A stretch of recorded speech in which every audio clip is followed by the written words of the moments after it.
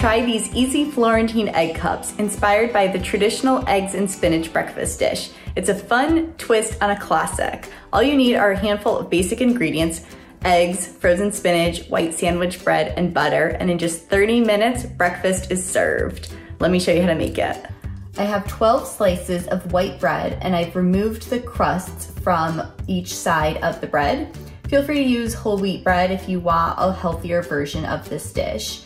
Kosher salt and pepper for seasoning, 12 large eggs, half a cup of frozen chopped spinach that I've squeezed in a paper towel just to remove any excess moisture, and melted butter for brushing. Take a slice of white bread and just brush it with melted butter on either side.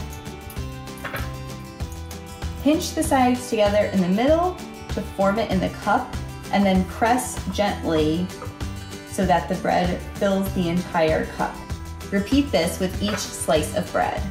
You only need about 4 tablespoons of butter total for brushing each side of the bread. Be sure to use unsalted butter so that you can control the amount of salt in this dish. The next step is to add the spinach into each muffin cup. So you need about 1 tablespoon of spinach per muffin cup, and fill it in the center and then gently press down using the back of your tablespoon measure. By pressing down into the cup, you'll ensure that there's plenty of room for the cracked egg. While this particular version calls for chopped spinach, I think this dish would also be absolutely delicious with a little bit of shredded cheese in the bottom. You could do some chopped bacon and scallions, a little bit of ham. It really is super versatile, but this version is really delicious. I like to use a non-stick muffin pan, such as this one from the Martha Stewart collection at Macy's, because it makes cleanup super easy. So now that the spinach is in each of the muffin cups, it's time to crack the eggs. So take 1 egg. I like to crack it against another bowl just in case any shell breaks, it won't end up in the actual muffin cup.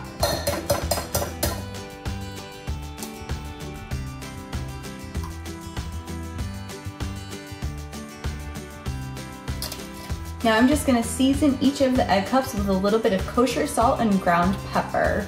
If you wanna add a little bit of a kick to your morning, you could also add a little bit of cayenne pepper, you add some garlic powder, anything just to add a little bit more flavor to these already delicious egg cups.